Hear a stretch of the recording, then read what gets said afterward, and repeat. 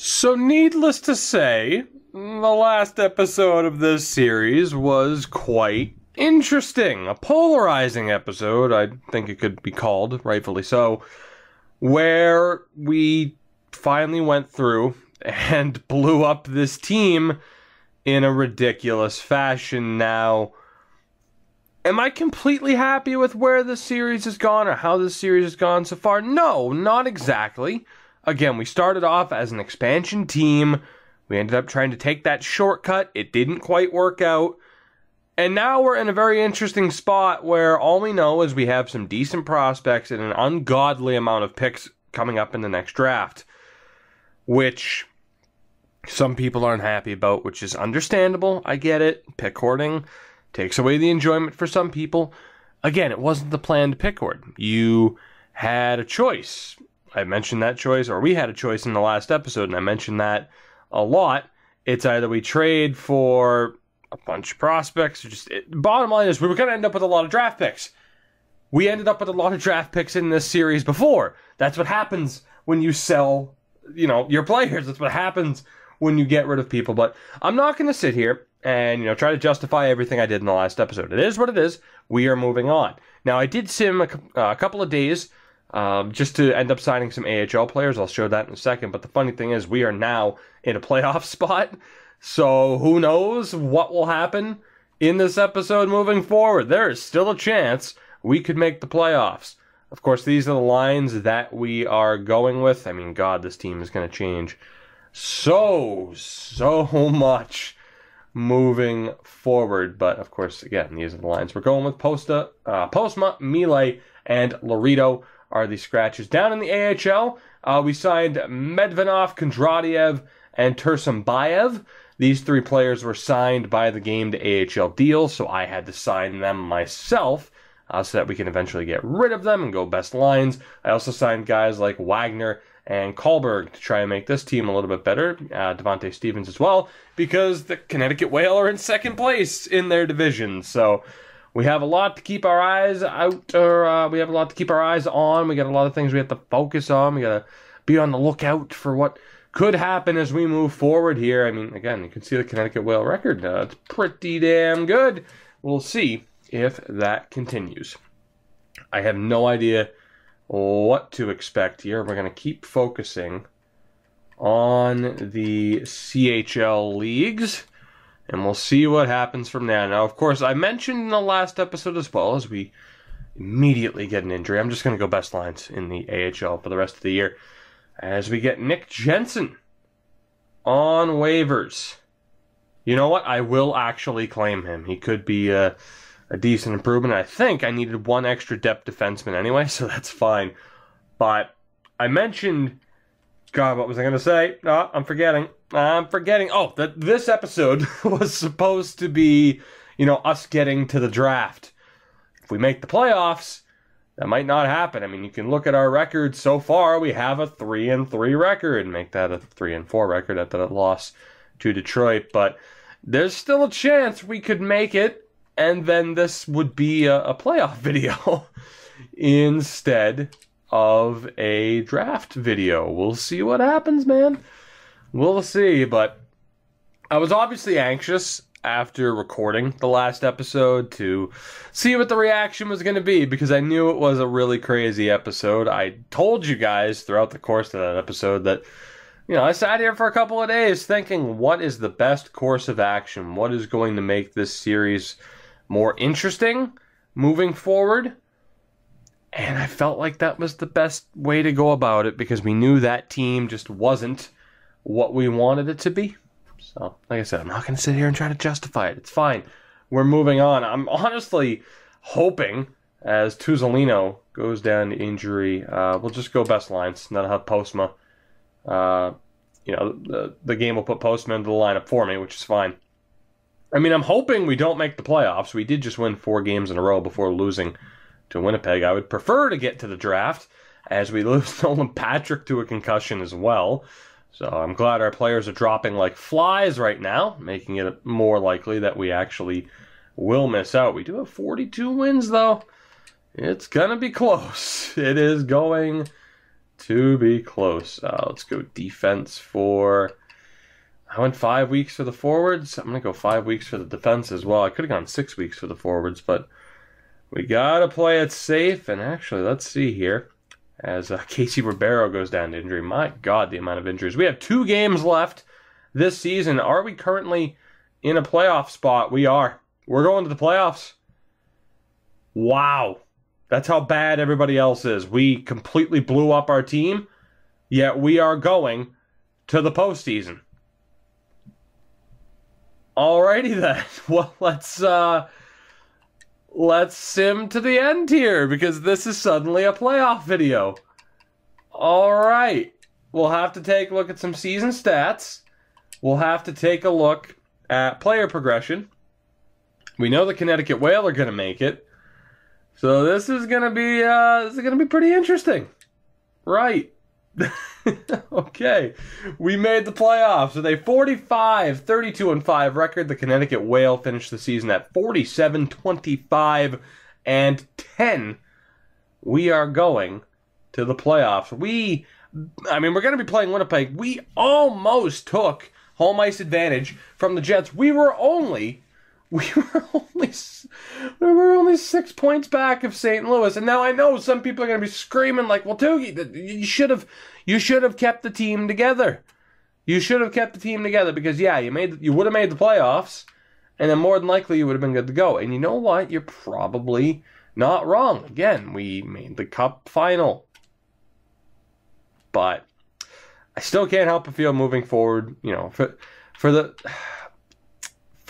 it's for the betterment of the series. I'm trying to think of the right phrase here, and it's escaping me, and I'm sorry. I'm not just going to sit here and keep stuttering trying to think of it. But I feel like it was the best decision for this series to do what we did. But, the fact is, we are going to the postseason. We finished with the 14th best record in the league, 95 points.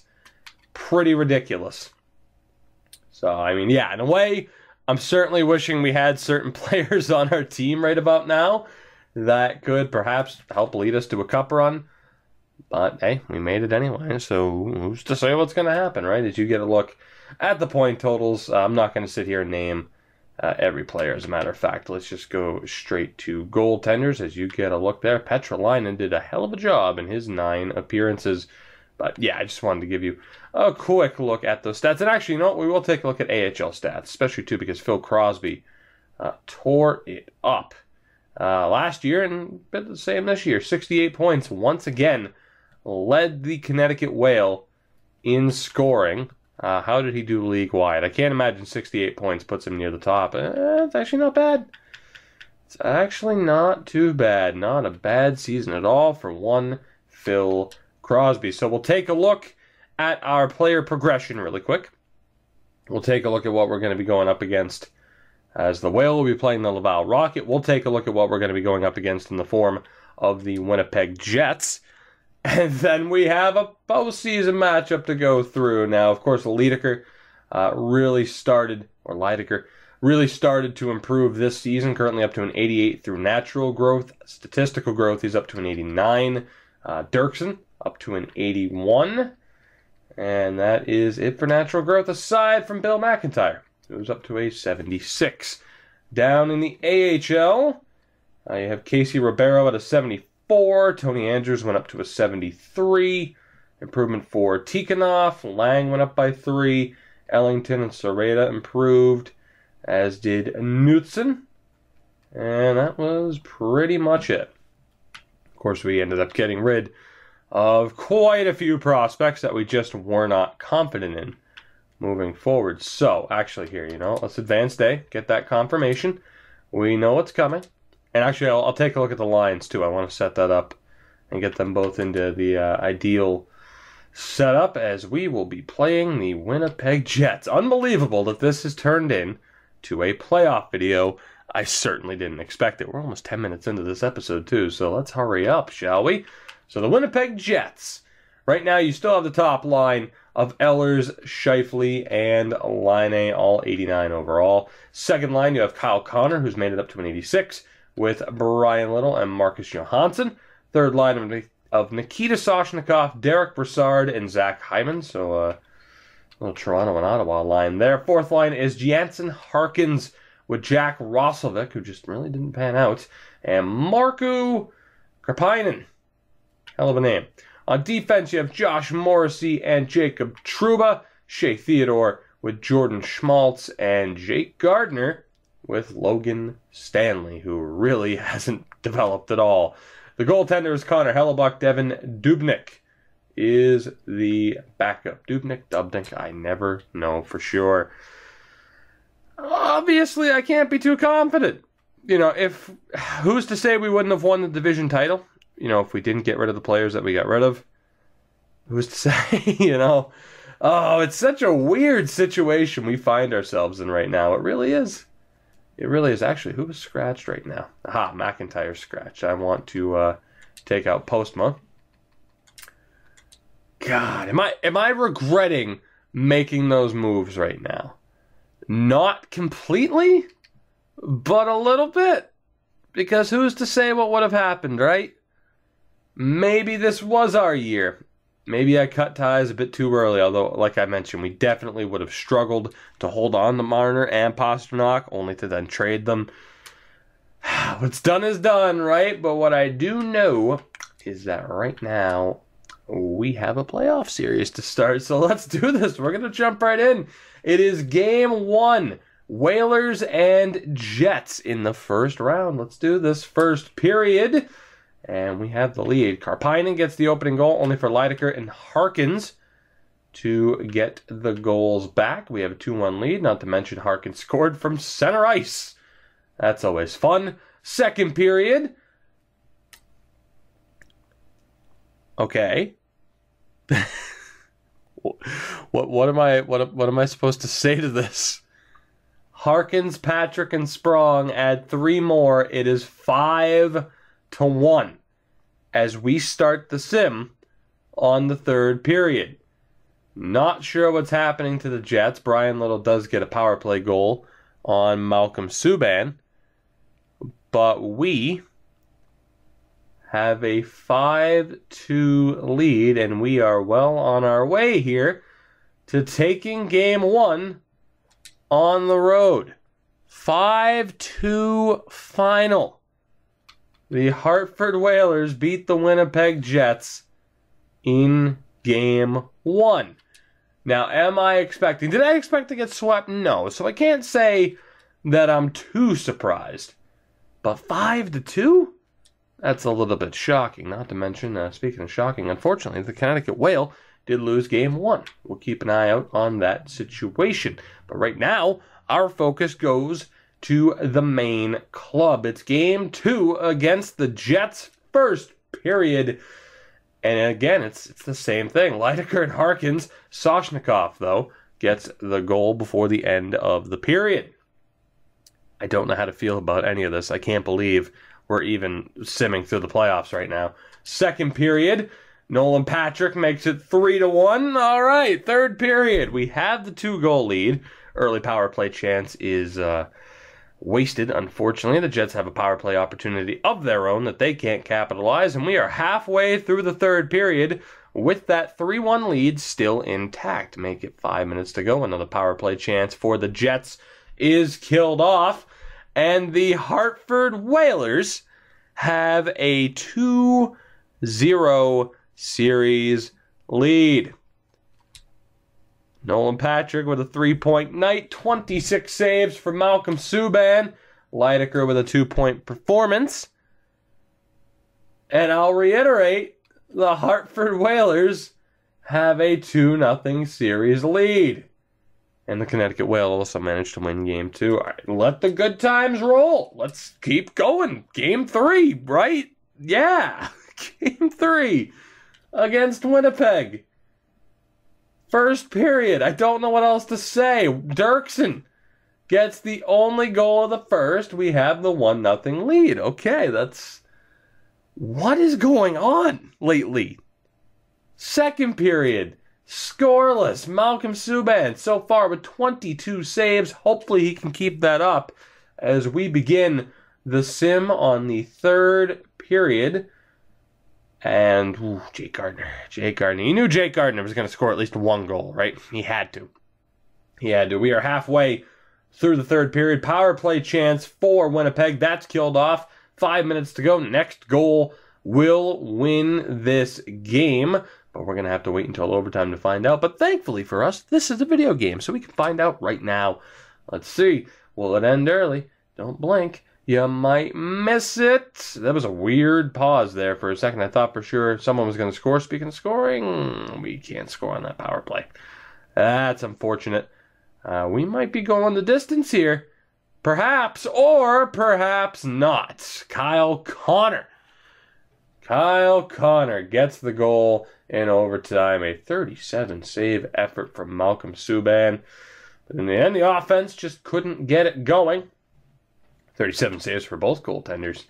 And the Winnipeg Jets aren't done yet. The Connecticut Whale managed to lose Game 3, though. That is unfortunate. So the Jets stay alive. The home team has yet to win. We'll hope to change that here in Game 4, and we may just find out the fate of the Connecticut Whale. We'll see if they have managed to survive and force that Game 5. I'm going to guess no. Yeah, there it is. So unfortunately, the Whale are out in the first round. Having Neuwirth in goal didn't help them all that much. But hey, they made the playoffs. I'm kind of impressed. Speaking of kind of impressed about teams making the playoffs, hey, let's focus on this series now, shall we? It's Game 4. First period is scoreless. They outshot us 12-8. Second period is not scoreless. Lydecker and Brassard. A goal apiece. By the way, Dubnyk is in. So right now, the Jets having to rely on their backup. Third period, let's go. The question is, what happened to Connor Hellebucks? Is he injured for the game? Long term, who knows? Power play chance is capitalized on. Nolan Patrick gets the goal. We have the lead. We kill off a pretty big power play opportunity there for the Jets. 3.5 minutes to go. Can we hold on? Oh my God, we can. The Hartford Whalers have a 3-1 series lead on the Winnipeg Jets. A 30-save performance for Malcolm Subban, 2 points for Lydecker, and the goal for Nolan Patrick. And, yeah. We have a 3-1 series. Okay, let's not try to think about the absurdity that is this episode and this series at this point. Game 5 in Winnipeg. We managed to win both games on the road to start this series. Can we end this series right here and right now? Let's find out. I wonder if Squeaky Chair managed to pick up there. God, I hate this chair. First period of Game 5 is scoreless. They outshot us 14-10. Second period is not scoreless. A goal apiece for Zach Hyman and Connor Roberts. And we are tied at 1. They're outshooting us 27-18 at this point. We still got 20 minutes to go in regulation. Next goal could very well win it. And Ryan McInnes gets the goal, the fourth liner for us that you wouldn't even know was on this team. But hey, he's here. He scored. That won't be the series winner. I won't get ahead of myself. No, not at all. Roslovic ties it. The next goal, though, could win this game. 2.5 minutes to go. Are we going to overtime yet again? Yes. In fact, we are. By the way, Connor Hellebuck's in, so there you go. Roslovic ties it. I was going to say ties it, and it just came out ties it. Overtime. In Game 5. Can the Hartford Whalers end this series? We have a power play opportunity early that we absolutely waste. The Jets managed to win the first overtime game. Kyle Connor scored just before the second overtime, and we're right about at the same point in time here in this overtime. Will we go to double? Yes, we will. 2 overtimes. We're going to that second overtime here in Game 5. Let's go. Can we end the series? Yes, we can. Hunter Shinkaruk with the goal in overtime. 47 saves for Malcolm Subban. I'm struggling for words here, guys.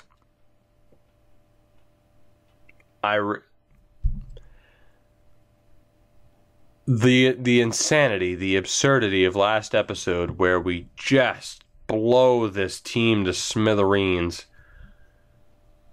And now we somehow make the playoffs in this episode. We expected this episode to be a draft video.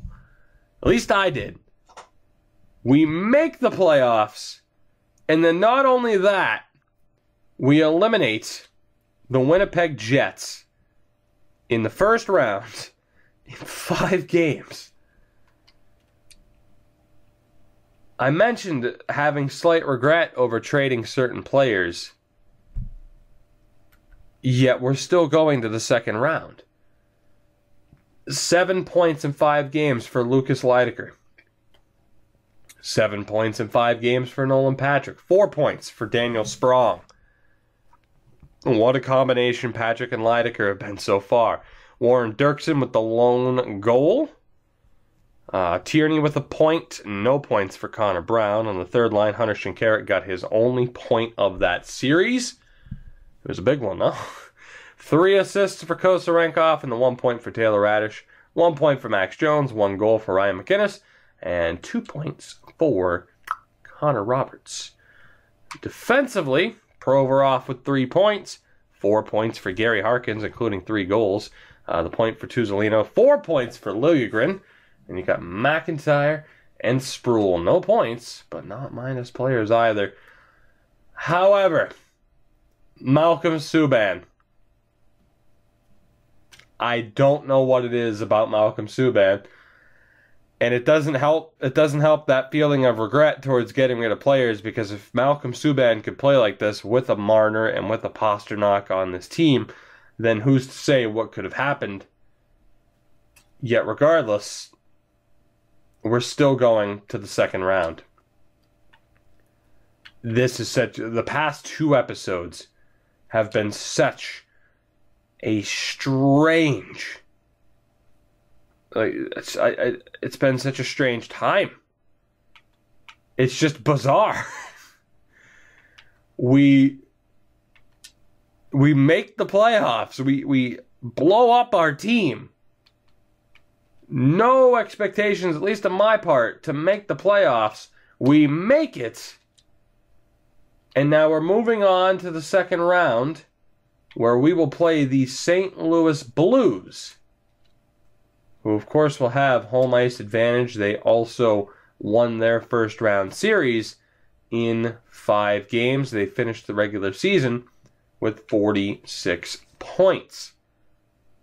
We'll take a look at their lineup in the next episode. They beat the Ducks in 5. The other series, Calgary over Vancouver in 7. San Jose over Arizona in 7. Over in the East, Pittsburgh beat Columbus in 5. The Islanders beat Tampa in 7. Florida beat Detroit in 6, and the Devils beat the Habs in 7. So there you have it, your Elite 8. And that includes the Hartford Whalers. Wow. To avoid just rambling, and because I am still struggling to find the words here, guys, we will end this episode.